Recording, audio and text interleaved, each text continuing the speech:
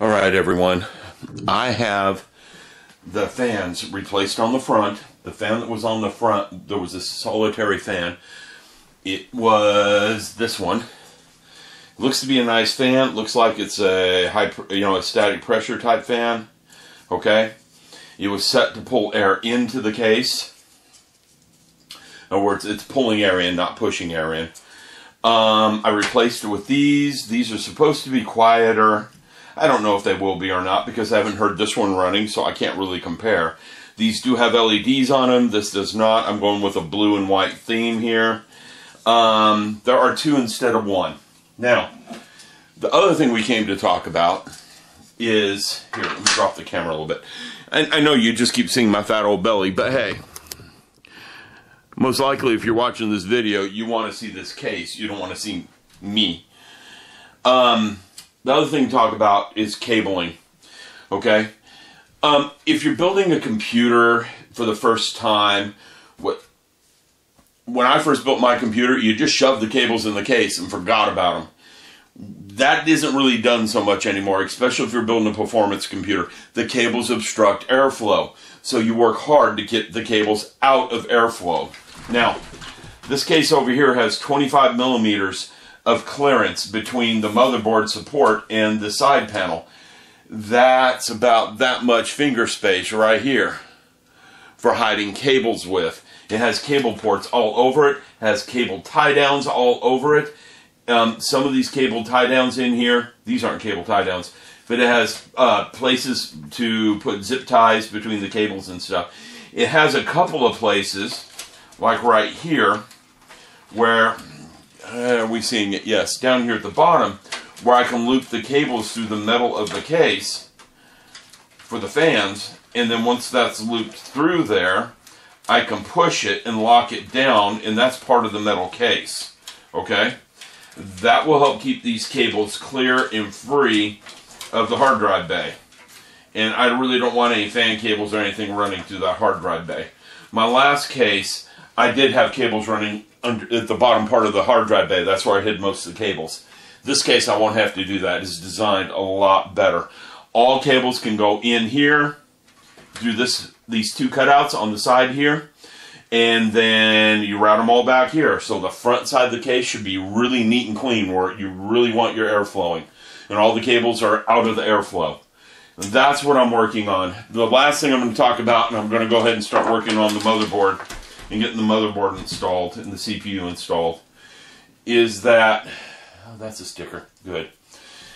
The side panel. I took the fan off the top because I won't be using it up on the top of the case. Let's readjust the camera a little bit. There we go. That shows the whole case. Took the fan off the top of the case and I put it on the side panel. Here. Okay? Now, my last case had metal pinout connectors on the back that were spring-loaded, so when you slid the case shut, the fan got power with them. This one doesn't have that, so I'm going to have this cable hanging off the end of the panel anytime I pull it off. General principles, that's not such a horrible thing.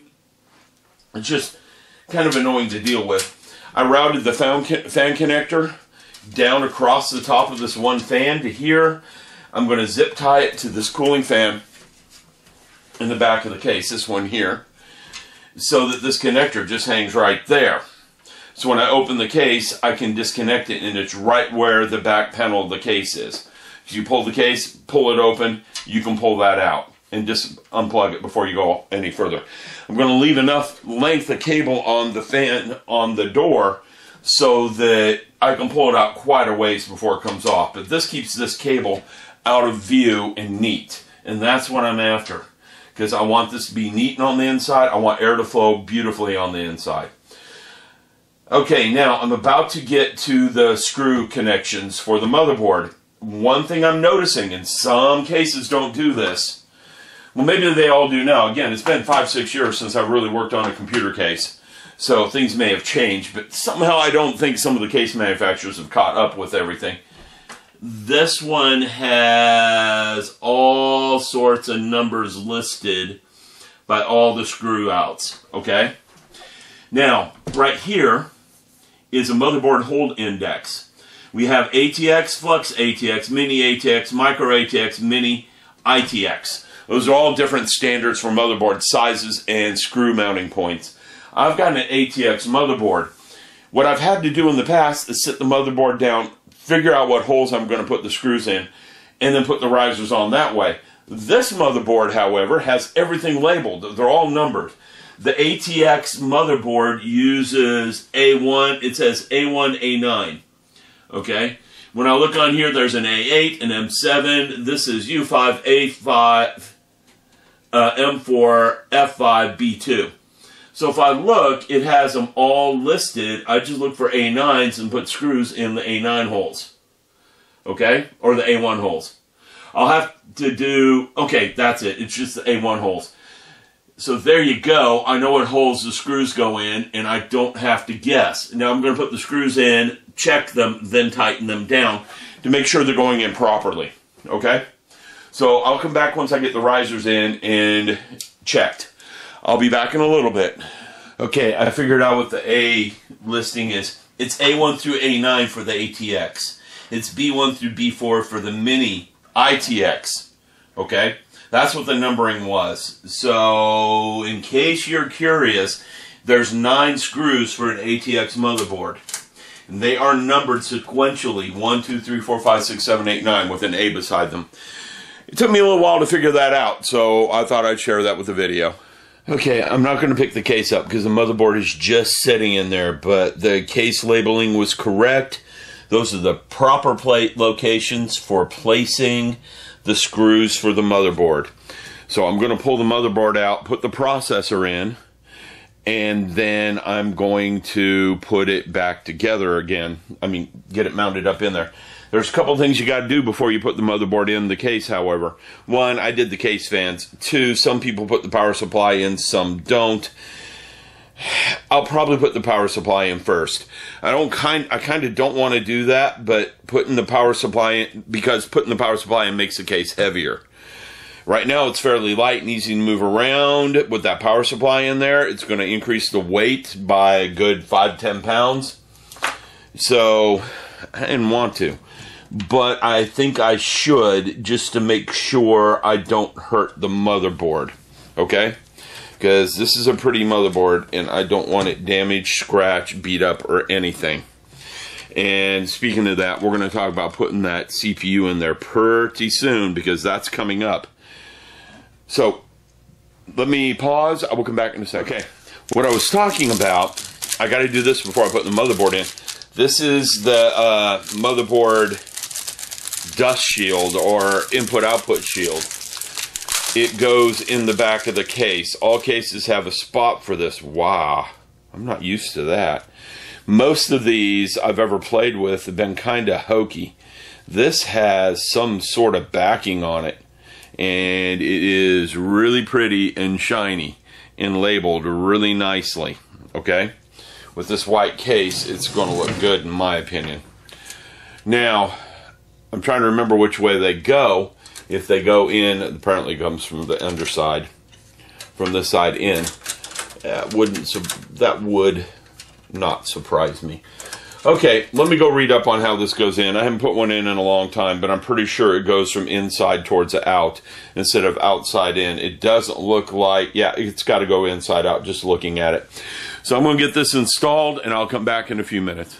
Okay, I'm working on installing the CPU now. I got the motherboard in front of me. We got everything set up the way I wanted it to with the case. The input-output shield's been installed. Okay? It's a rainy day here in Texas, so static electricity really shouldn't be a problem. I figured out what was going on with the case and why it was shocking me. That case came from somewhere else, which means that it was dry on side and that static charge is probably already on it. I'm touching something metal right now while I touch the motherboard. It should be fine. Now, to install the CPU, I'm old style CPUs, the ones I've dealt with in the past, take a lot of force to put in place. I don't think this one's going to take a lot.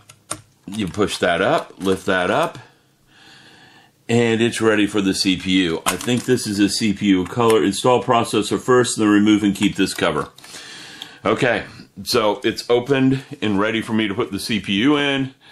This isn't going to be too bad. I've got the CPU in hand. Now, these things are notched, so they only go in one specific way. Okay? There are 2 notches. Wow, this thing's a lot heavier than you think.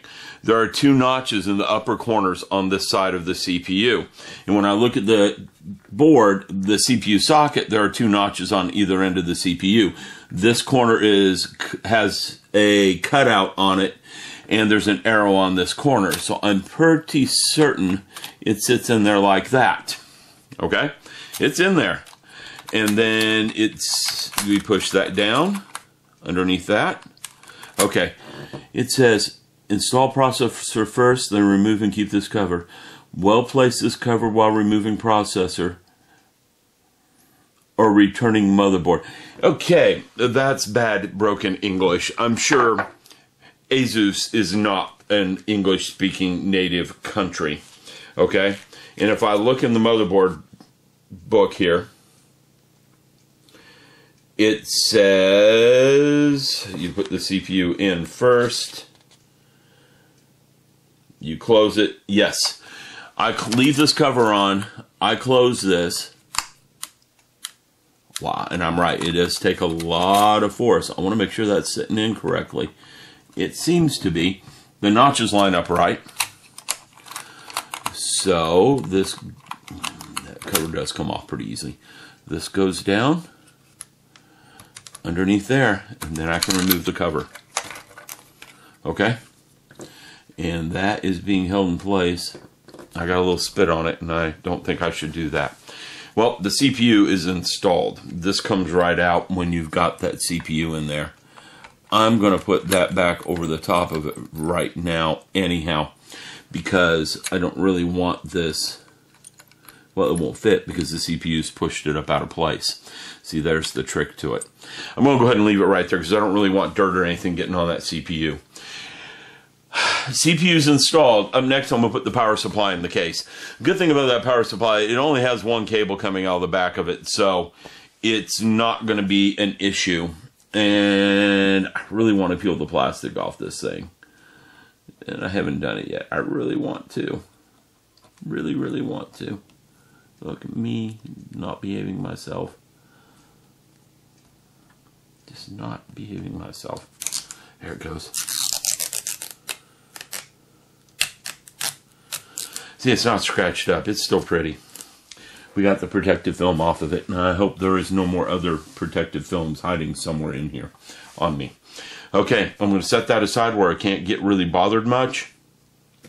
Get that power supply in the case. Then up next, this gets mounted in the case. So, I'll be back in a few minutes.